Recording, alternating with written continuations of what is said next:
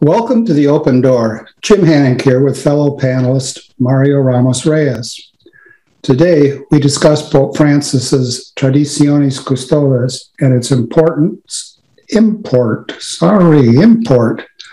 for what Emeritus Pope Benedict XVI termed the Extraordinary Rite. Our welcome and returning guest is Father Donald Kloster. We are familiar with his role in preparing the traditional Latin Mass National Survey. We begin in prayer.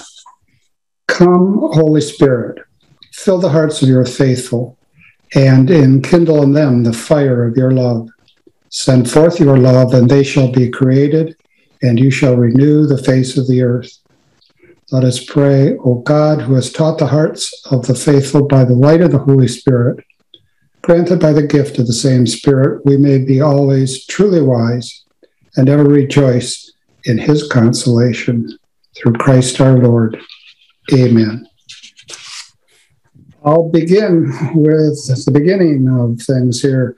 Just what does Pope Francis's Traditionis Custodes say, and what restrictions does it enjoin?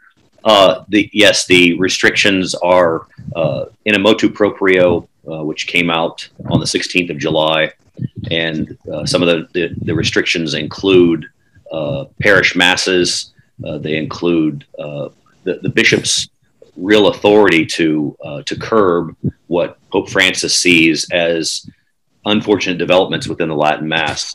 Quite a few bishops have invoked Canon 87, which gives them the right in their diocese to implement or ignore any motu proprio. In fact, that's how a lot of the bishops got around the motu proprio by Benedict XVI in 2007. So I expect that there will be a lot of bishops who will, for the good of their faithful, not implement many aspects of this motu proprio. All right, that's the basic starting point. Now, Mario?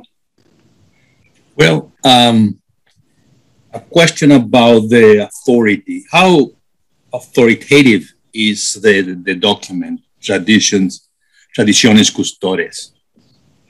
It's very authoritative. However, a motu proprio, for any reason within the juridical bounds of a diocese, can be modified, ignored, or partially implemented.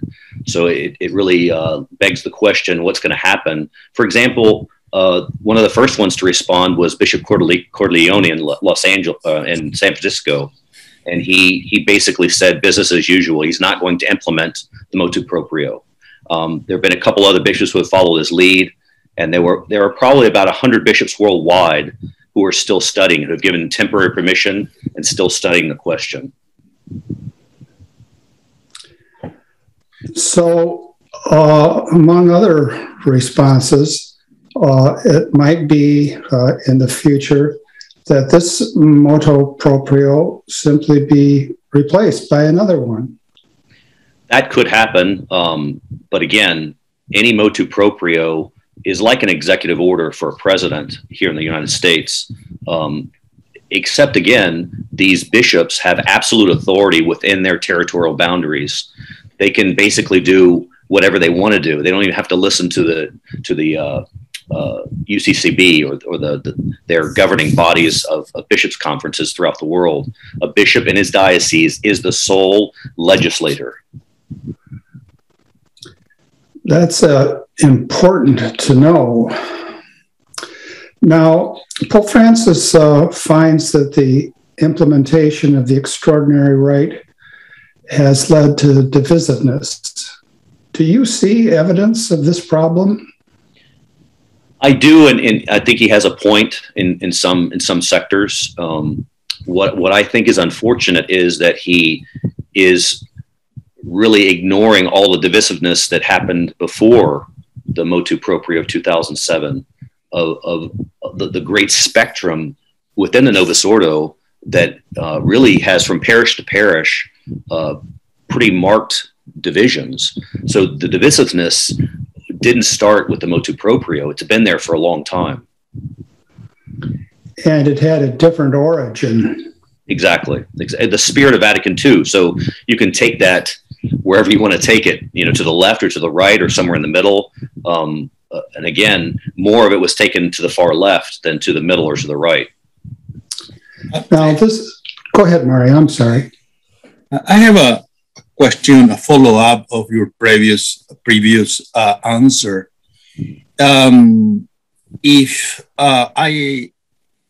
If you ask anyone outside who doesn't know much about canon law, faithful Catholic even don't know much about canon law, and hear you saying that the equivalent to this motu proprio is executive order by the president. I mean, that's an analogy from the Constitution, which means that executive order override another previous executive order.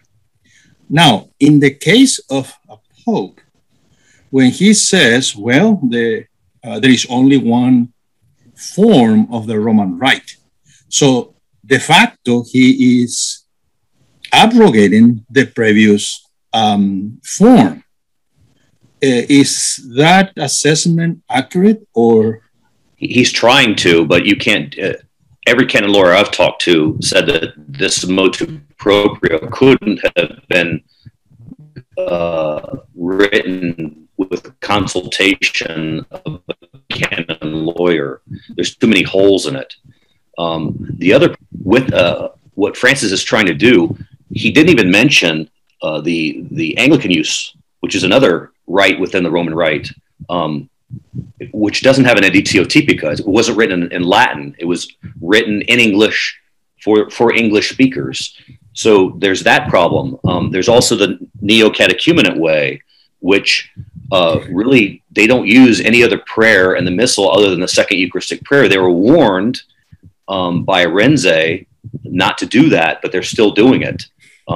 So again, there's all these little sub-rites within the Roman Rite, which never existed before. One thing people have to realize is that prior to the 1970 Missal, November of 69, which was the liturgical year of 1970, the Novus Ordo, it's the only Missal that didn't refer back to previous Missals, didn't refer back to any authority, didn't say that they were doing this by the authority of the bishops and the saints before them. It was a clean break. So the Novus Ordo has a bit of a problem there in that it didn't reference prior missals, nor try to build on those prior missals. It deleted whole sections of the Mass. So that, again, it wasn't organic. It was very, very contrived, and it was very much dictatorial. No one was asked, for example, in 1970, which rite they would prefer. And in fact, we had two studies, one in 78 and one in 85, conducted by Gallup poll, and they found that 68% of the faithful still wanted the Latin Mass in 1978, and it only went down to 53% in 1985. 15 years removed, the majority of Catholics still wanted the Latin Mass. So a lot of times when bishops have told me in the past that people don't want it, they're trying to have it both ways. They're telling me they don't want the Latin Mass, and yet they never asked the people back in 1970 what they wanted. Let me follow up again. You are saying that you use the word dictatorial, which is proper in the political scene, because if you decide, if you're the executive official, executive power, you decide by yourself, you are overriding the legislative power, where sovereignty may reside. Now, but the church is different. Right. The church is where the Pope is the only legislator who can override anything, seems to be. Mm-hmm. Unless, of course, he needs to take a look at tradition and magisterium and so. So what you are saying that the Missal of Paul VI did not refer to prior tradition. In that sense, he falls in what we call legal positivism. Mm-hmm. The law is what it is, and there is no other foundation rather than the law. Am I correct in my assessment? Well, even Francis didn't call into doubt what Benedict wrote. Benedict said, and every canonist I've talked to say that the Mass of Pius V, and even further back than Pius V, was never abrogated, and so it still has the force of law. What the Pope is trying to do is to isolate it and or strangle it into certain sectors of the church. This is unprecedented because, again, we've had a continuity from the apostles down till now. And it's interesting, we're the only rite. There are, I think it's 23 Eastern rites. Not one of them have ever imposed a new order of the Mass. Not one of them has done what we've done in the Roman Rite. And my question is, why haven't they done it if it's such a good thing? So the final question. So was this rite were not abrogated because there is no justification in canon law to do that, even though the Pope has the sole power to do that because it's based on tradition. In other words, if you can make an analogy with civil order, you say, well, you can have an abortion law or decision, but it will never override natural law. Right. And it doesn't translate perfectly to civil law. Right. It's just an analogy. Yeah. It's an analogy. And for the Pope, he has the power to promulgate a motu proprio, but the bishops have exclusive power in their own dioceses. So the Pope has always been the first among equals. So a legislative thing like this, which doesn't touch on morals and the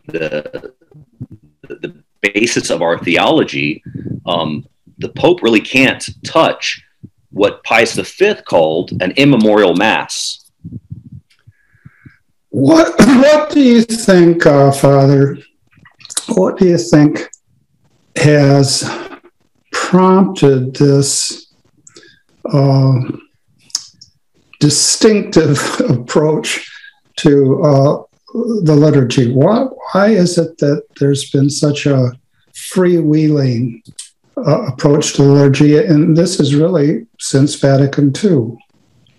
Yeah, I've thought about it a lot. I think it's spiritual in nature. And my whole feeling is let both the forms and the Anglican use, we'll add that in too, let them all be permitted and see what happens. Let the people and the priests validate which rite will continue. And I think if that were ever allowed back in 1970, we wouldn't be where we are today.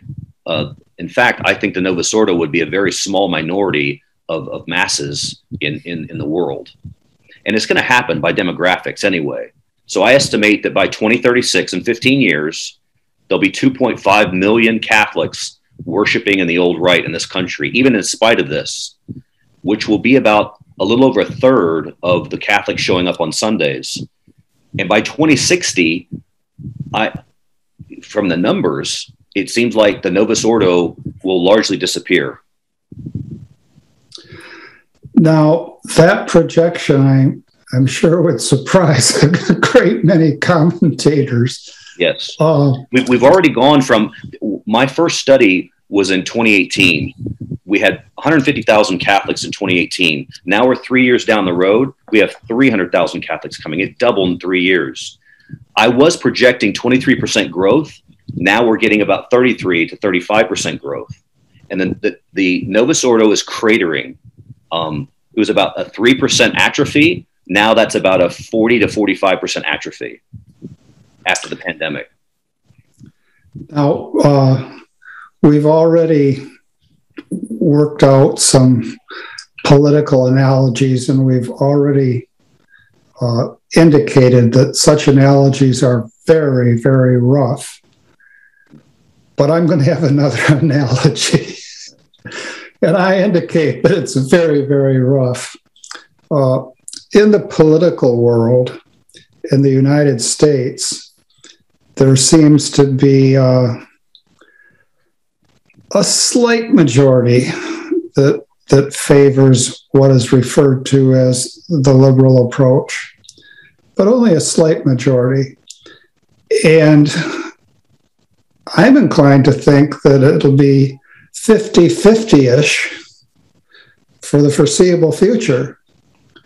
And of course, the numbers don't determine what's the best political approach, but nonetheless, I'm inclined to think that it'll be 50-50-ish. Were that to happen with the Novus Ordo and the Latin Mass and the Extraordinary Rite, as it has been called, would that be so much of a surprise? And if it were 50-50, would it make a difference?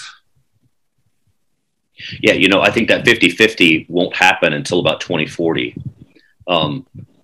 It's not that there won't be people who want the Novus Ordo. There will be. It's that you talk to these young priests, almost none of them, if they had a choice, would offer the new Mass. So that's what's going to happen. All the vocations are trending toward the traditional Latin Mass.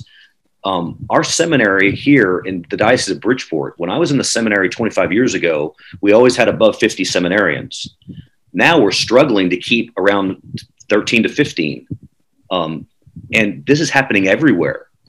So, and of those 15, 13 want to say the old Mass. So it's not just the religious orders producing the great numbers of vocations. It's that there's going to be younger priests jumping ship from the Novus Ordo into the traditional Latin Mass. Me, as someone who's older and having said the Mass for 23 years now, in the 90s, I always just thought it was good for my spirituality. Now, having done 2 national studies, having well over 3,500 samples nationwide, I know what's happening. I mean, it's phenomenal. The growth is beyond my wildest expectations. I first of all, I wasn't necessarily in favor of the Latin Mass taking over. Second of all, I never thought it would happen. But I can't deny what I'm seeing. The birth rate for these women is going up, and the birth rate for Novus Ordo women is going down. So he who has the most children wins. But what you attribute that young priests are inclined to the Latin Mass? I think some of it could be attributed to rebelliousness. But I think as a priest, when you start saying the old Mass, it elevates you. Prayer life got better, connected to the church. It just, since it is so organic, it gives you that sense of eternity. Whereas the new Mass does that partially, but not nearly as effectively. What do you make of the claim that the Novus Ordo heightens the active participation of the laity, whereas in contrast, the Extraordinary Rite, I guess that's the term I prefer, reduces their active participation? This is a very sticky question. I get it all the time. But active participation, as enumerated by all the previous popes, was never quantified by what you were doing at Mass. It was always quantified by how you were participating prayerfully, how you were participating spiritually. So by that measure, and by the amount of people coming, the percentages, the Novus Ordo doesn't have the active participation in the same measure that the traditional Latin Mass has. Yes, the Novus Ordo produces fruits, but they're not super abundant. They're very spotty, and the trend since 1965 in every sacramental category is down. And the trend in the Latin Mass in every statistical category is up. So which one do you want? Do you want to keep going down and keep losing faithful? Or do you want to try something new, in the sense that we're trying something old and trying something new. Now, do you suppose that Francis is just not aware of the sorts of trends and statistics and developments that you're citing? And you suppose he's just not aware of it? No, I think he's very aware. It's ideological, and it's a question. I think a lot of these priests, they don't want to admit they were wrong. Again, this blockade, to me, is definitely spiritual. There's nothing else I can explain it with. No CEO in any corporation would seek to block and or eliminate their most profitable product line. Not one. But the Catholic Church seems hell-bent on restricting the one upward moving sector that they have. Now we have another analogy territory that's going to be tricky. That's right. We have politics, and now we have business. Go ahead, Mario. No, you are saying the growth, you were mentioning about the growth has gone up 33%. Is that only the United States, or in Latin America as well? No, it's pretty much United States and Europe. Latin America is slower growth, but I was there for 7 years. I was a missionary priest in our diocese of Guayaquil. Whenever the people had access to the mass, they came unequivocally. We announced. I was down there for a solemn high nuptial in 2019, and we announced we were going to have a Latin mass in a parish literally 6 hours before it took place, and 250 people showed up. They had never seen it. These people in this parish had never seen it before. Now, and then we're hearing reports in Mexico. We're hearing reports in Colombia, Argentina. Wherever it's offered, the people come in droves. The problem is most of the bishops in Latin America are not giving permission. Now, why do you suppose that is? Again, it's a mindset that Latin is bad, the preconciliar church is bad, and we have to stick with Vatican II. And one of the big problems with that is there's nothing in light of Vatican II. So it's Vatican II. I always tell the younger guys and the people I teach, let's look at Vatican II in light of the 20 councils before it. Let's look at all 21 councils, not just Vatican II. That's the way we'd always done it before. Now it seems as though we've gotten amnesia about what went before Vatican II.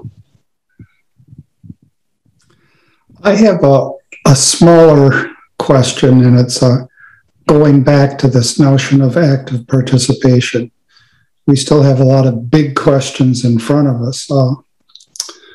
When I was in elementary school, gosh, that must have been prehistoric. 15, 20 years ago. No. When I was in elementary school, that must have been 65 years ago.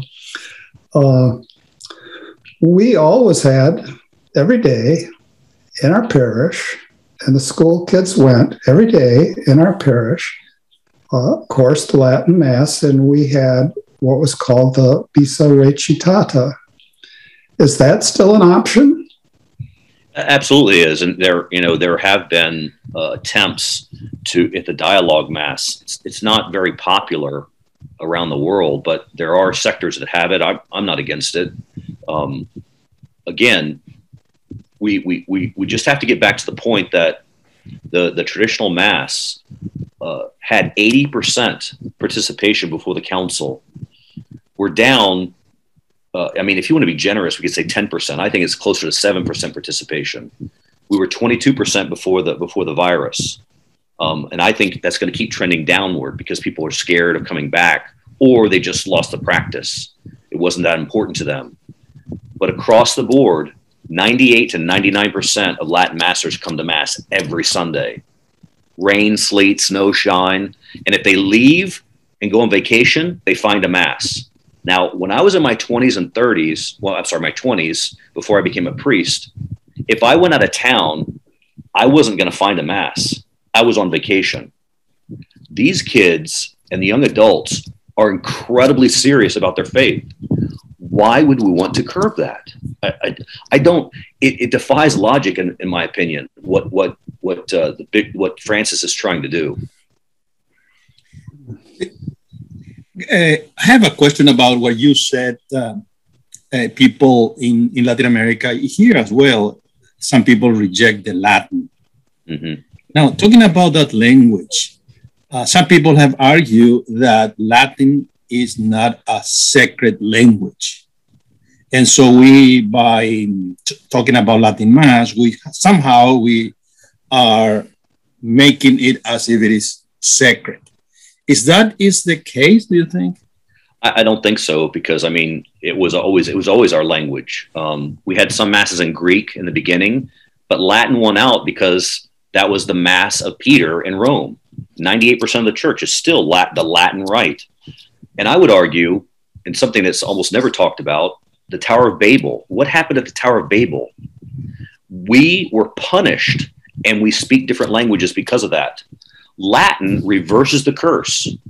Latin gives us a common language for the whole church, not English, which is the language of the world right now, not Spanish, not German, not French, Latin. And back in the day, when priests went to Rome, they could converse with one another.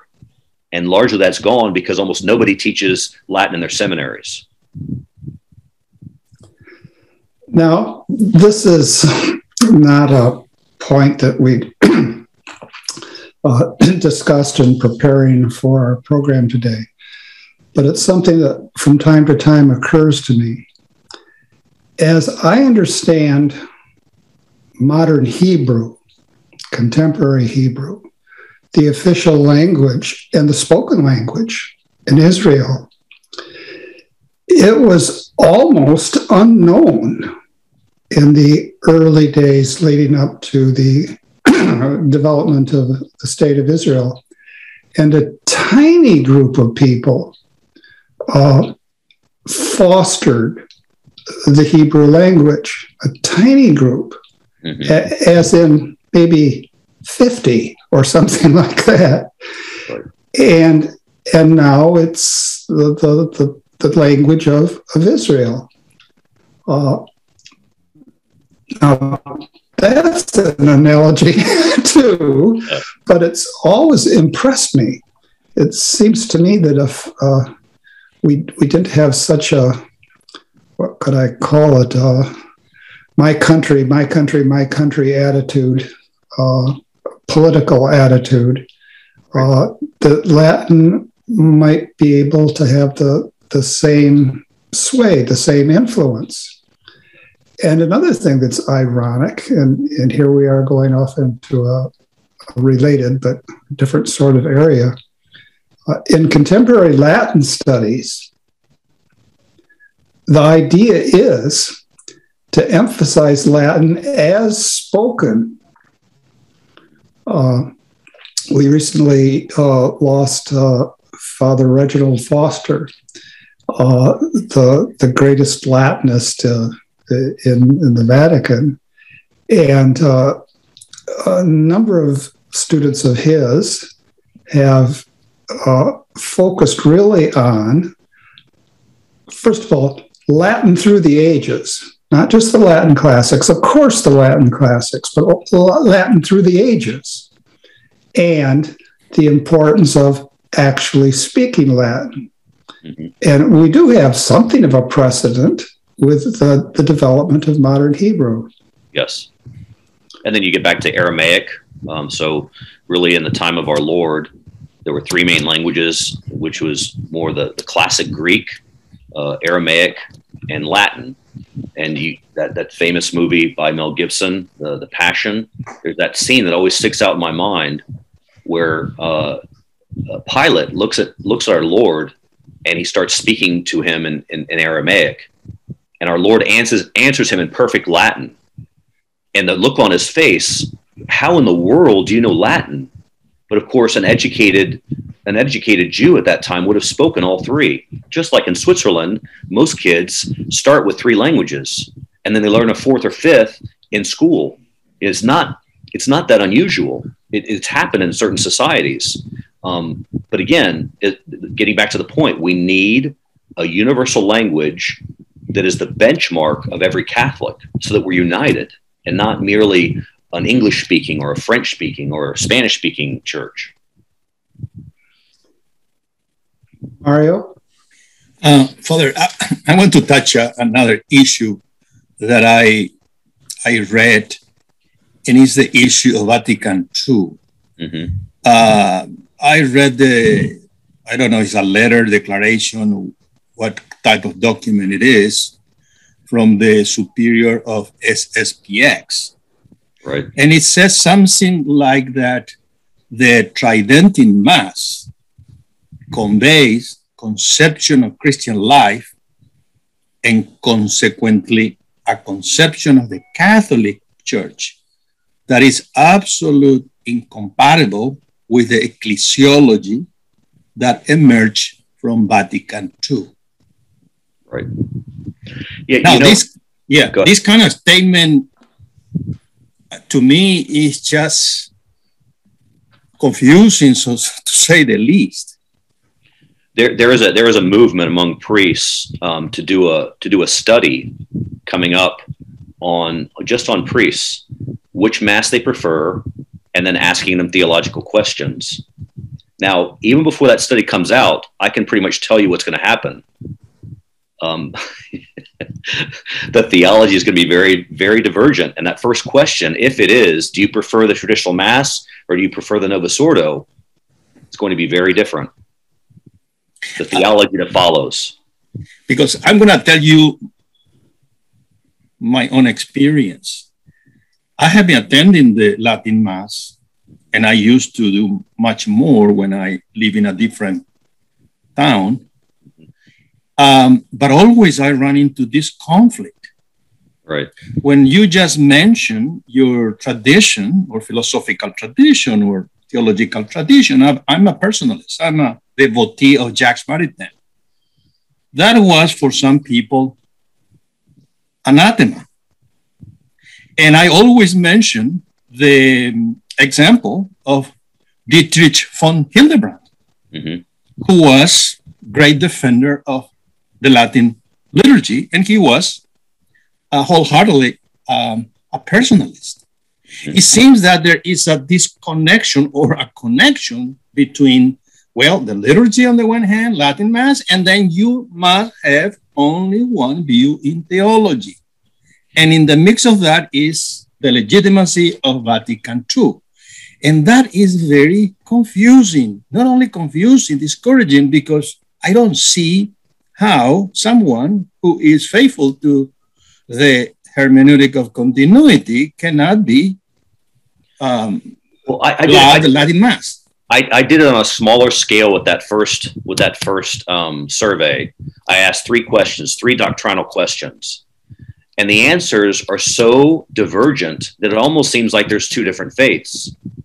So when CARA, the polling wing of the Catholic Church in Georgetown, when they asked Catholics in the Novus Ordo parishes if contraception should be allowable, 89% said yes. Only 11% were against it. If you ask that same question among traditional Latin massers, 99% say it should not be allowed, and only 1% say it should be allowable. If you ask them about gay marriages, 67% of a Novus Ordo congregation will say it's fine, and only 2% of a traditional congregation will say it's fine.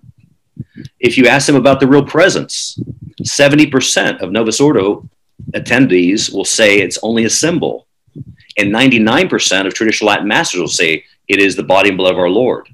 So those are not compatible. They're not even on the same planet. That is such a wide variance. You could see, 2 to 5% variance, but that is night and day. So something is happening. Something is happening to theology, not just personalist versus Aquinas. This is doctrinal. That's the problem. the Latin Mass has a wide tent. Dietrich von Hildebrand was not, I didn't know him, but I know Alice von Hildebrand very well. And she is one of the people I respect the most. Dr. Mera, who died in 1999, was a good friend of mine. He was also a personalist. And we would debate in a lighthearted way all the time. But we were still in the same tent, still firmly devoted to the Latin Mass. And I would never doubt the doctrinal convictions of Dr. Mera nor Mrs. von Hildebrand. Never. Yes. We invited Dr. Mera here. He spoke about phenomenology. Yes. And that was probably 97. Right. And he was the one who encouraged us to go to Latin Mass. There you go. Yes. And so there was no rupture, so to speak, rather than there was very natural way of understanding the tradition of the church. Absolutely. Absolutely. Now, I'm jumping around, not that high.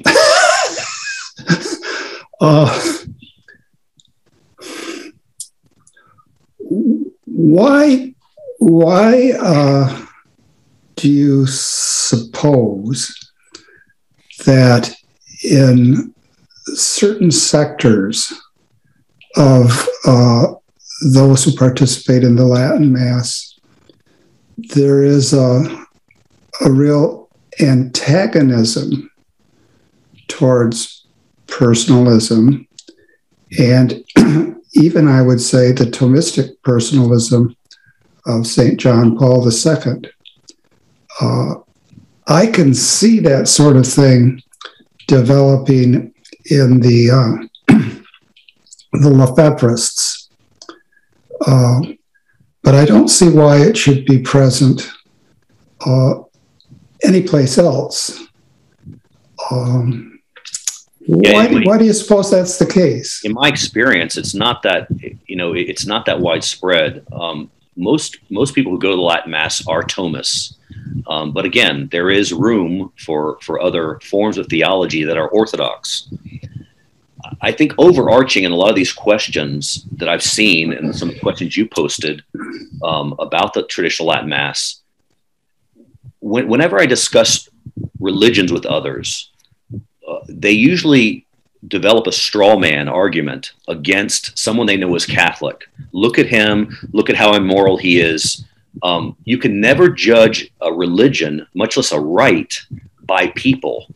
You have to judge a religion or a rite by what fruits come out of that rite, what truth comes out of that religion.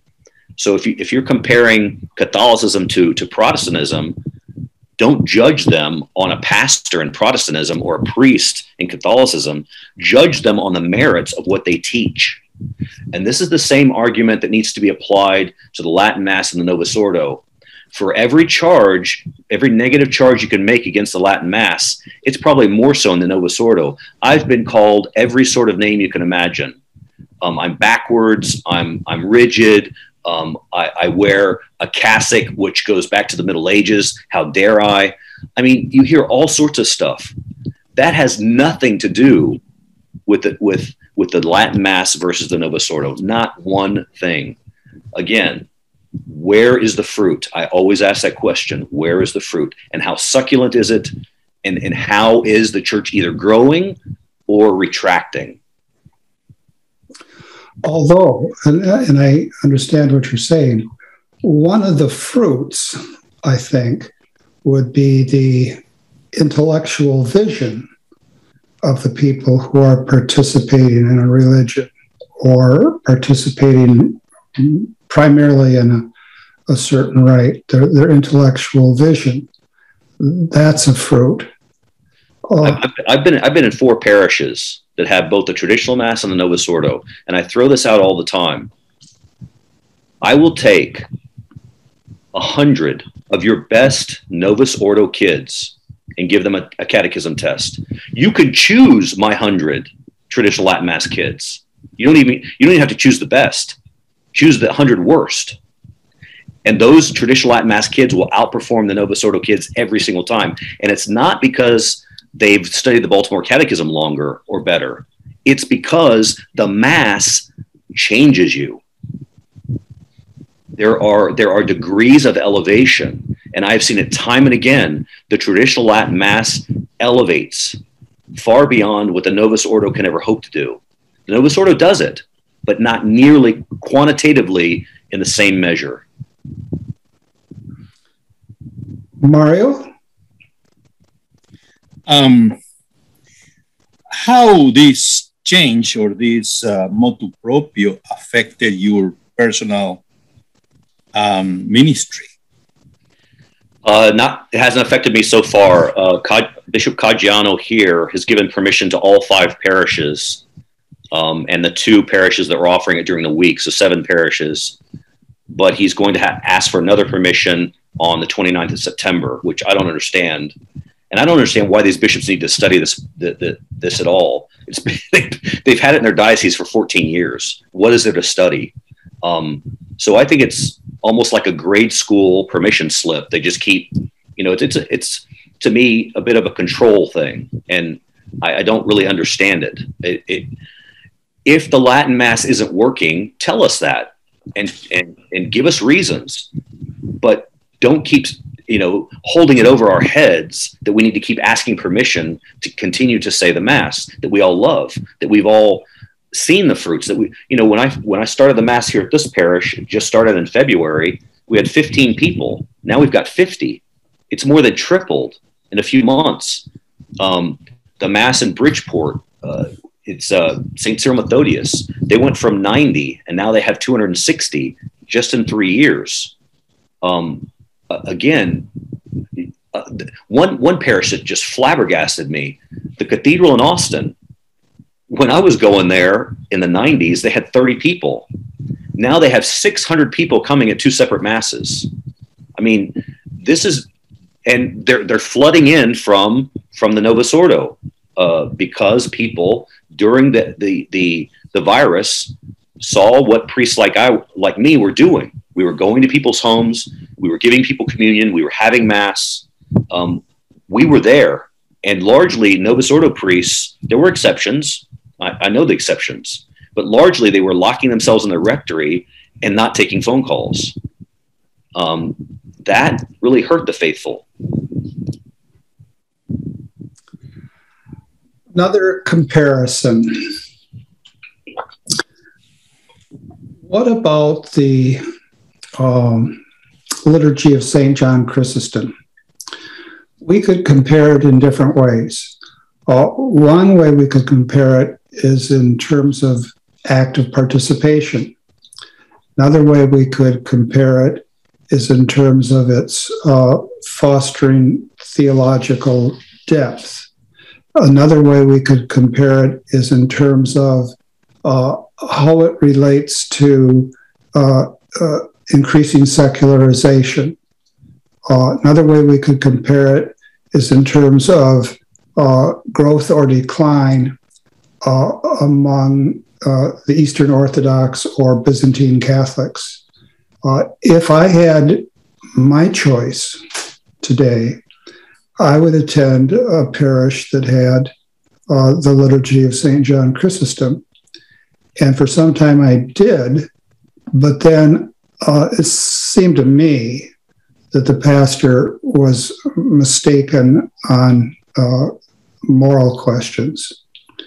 And so my wife and I moved to the Latin Mass, and I certainly welcome that, and I would attend that today were it not for a very infirm family member that prevents us from really driving it a great distance on Sundays.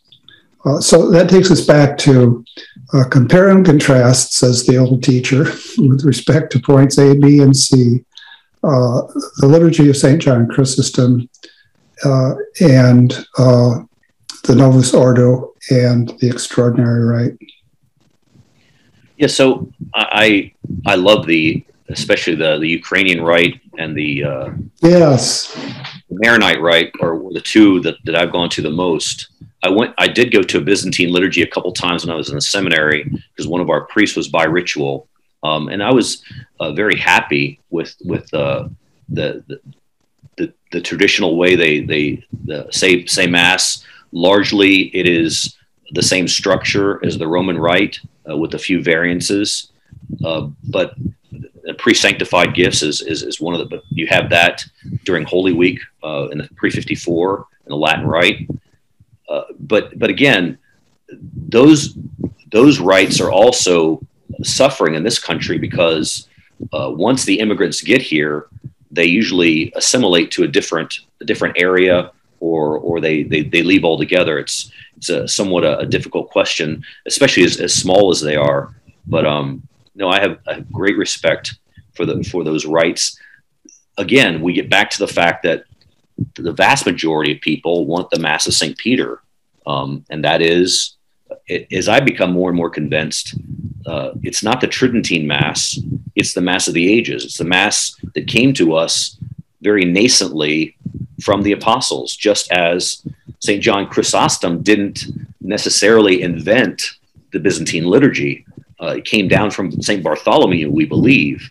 And then you have the Syro-Malabar rites of St. Thomas. I mean, all of these were coming from different parts of the world, from the apostles themselves, and what they had seen our Lord celebrate in their presence. It wasn't the Novus Ordo, I guarantee you that. All right. Thank you. Mario?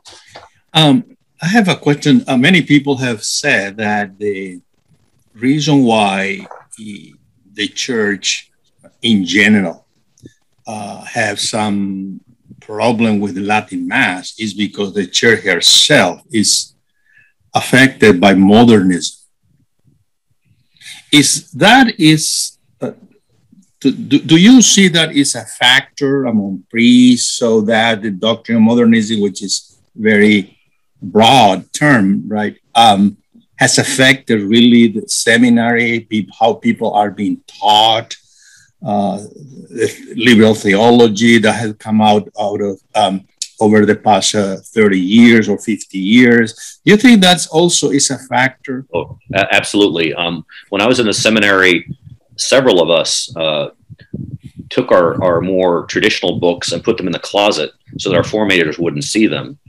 We were, if you wore a cassock or if you said the rosary, you were automatically labeled. And a lot of the professors during my time, especially in formation, were very, very hard on guys like me. If they thought you were too traditional, they were going to try to bend you back to a more progressive point of view.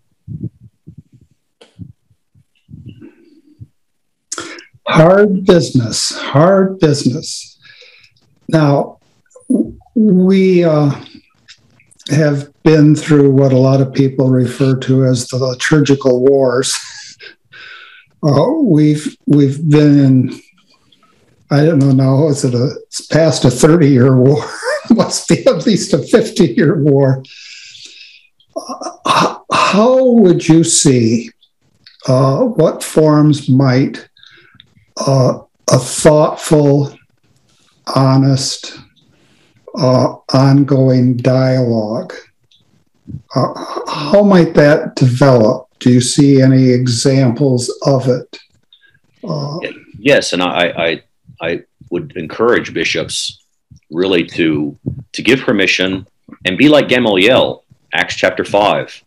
You might find yourself fighting against God, and if it's not of God, it'll die itself. I say I would love that approach. Let the rites alone, let the expressions of the rites alone, and see what happens. See what develops organically. And again, with these young families, they have more children. They give 5 times as much in the collection. They're 4 times more likely to show up on Sundays. If you rate, here's an incredible stat. I'm a stats guy. I'm not a statistician by trade. I'm an economist, but I love numbers. Oh, that's a grim science. That's a grim science. Don't deny it. If you look at a child from the age of 7 and you raise them in the Novus Ordo, they have a 5% chance of continuing as an adult. if you raise them in the traditional Latin Mass, they have a 98% chance of staying in the faith. That is phenomenal. That right there should tell anybody where we need to go. Okay, now here's another wrench in the monkey works, or monkey into the wrench works. Suppose, what do you think would happen if you were to ask Novus Ordo people and Extraordinary Rite people, what do you think about gun control, and what do you think about capital punishment, and what do you think about immigration and wall building?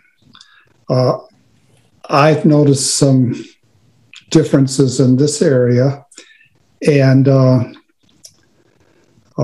in part, this is prompted by my most recent debate. I'm running for governor in California. My most recent debate, well, I'm not running that fast. Some people have said it's a crawl. I anticipate that it'll move forward to the level of a scuttle. At any rate, when you're in debates, you run into all sorts of people. Last night, I ran into a group of experts, 3 of whom turned out to be longtime supporters of Lyndon LaRouche. Wow. So we have such a range of views. At any rate, suppose we asked these big families, which I celebrate. My great student, David, who teaches at the seminary, not the Lefebvre seminary, but the right sort of seminary, has 15 children. But God love him, he's turned out to have bumper stickers that tell me that he's really camping with the National Rifle Association, which seems to me to be just a huge mistake. And folks who do that ordinarily support Trump, who seems to me to be the personification of a huge mistake, and to have done the pro-life movement a great disservice by his character and his, I think, opportunistic acceptance of the pro-life view. So I don't know if you can pull anything coherent out of that. I told you I was running for governor, didn't I? Yeah, I would, for me, you're probably correct, but I would try to stay out of politics in the sense that, to me, what matters is how people are voting, quote unquote, toward the sacraments, how they're voting toward participation in the Mass. That's far more important to me than any political views they hold, because at the end of the day, if they get their religion right, it will right their ship no matter what. Maybe it's only slightly, but it will right their ship. Well, that, and if they were to read St. John Chrysostom on our obligations to those who are poor and suffering, if they were to read him, they would think, holy moly, because he was an extraordinary advocate on behalf of the poor. All of my public outreach that I did prior to becoming a priest, I noticed that the vast majority of people who, for example, volunteered at the soup kitchen, helped the homeless, etc., were traditional Catholics. I think the liberals have a big mouth, a big stage, but they don't back up their words with their actions. All right. Mario, you're next. And also, since I'm working with a computer that doesn't show me the time, as with last week, you're our timekeeper. So go ahead. How do you see yourself 10 years from now in offering the Latin Mass? It's funny you said that. I was just talking with a few people the other day, and I said in 10 years, I'll still be offering the old Mass. In 10 years, the Latin Mass will have expanded even more. This is not something any one pope or bishop can stop. The inertia is too great. So that this motu proprio, to great extent, began a huge dialogue between people, and people get noticed that there is such a thing, Latin Mass, out there. Right. Do you see that way? Absolutely. And, you know, places like San Antonio, Texas, he's going to probably, he's probably going to very greatly restrict it. And I think they only have 2 masses. I think he'll make it no masses in San Antonio. But Austin is going about as normal. In fact, they're about to implement another parish that's going to say the Mass in Austin, and that's right adjacent to San Antonio. So you're going to see certain dioceses outlaw it, but you're going to see other dioceses, just like happened just in June, a month before the motu proprio, the Bishop of Dijon kicked the fraternity out of his diocese as of September. The next week, 2 neighboring bishops invited the fraternity in. So this is what's going to happen. It's going to be a type of pollinization from bishops who are friendly to the Mass, and then the bishops who are persecuting the Mass will also help in that the traditional Mass will undergo suffering, which will breed fruit. I imagine our former guest, Bishop Strickland, will have an approach that differs from that of the bishop in San Antonio. Absolutely. Absolutely. Well, going back to one of my earlier questions, you did say that there are problems with divisiveness on the part of, let's say, at least the rhetoric of people who are associated with the traditional Latin Mass. Maybe we could be specific. What would you think about a site like Rorate Caeli? Rorate Caeli has a lot of really good pieces on it. I have tremendous respect for the editors. Again, you're not going to get everything right. Nobody does. No site gets everything right.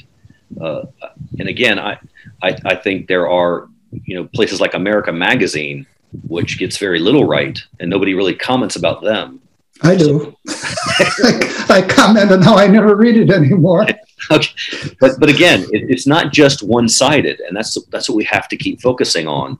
Yes, there are people who make mistakes, who throw out invectives, who impugn others, but that has nothing to do with what we're talking about. What we're talking about is the fruitfulness or fruitlessness of where the church needs to go and how she needs to progress to have the greatest amount of people worship at the altar.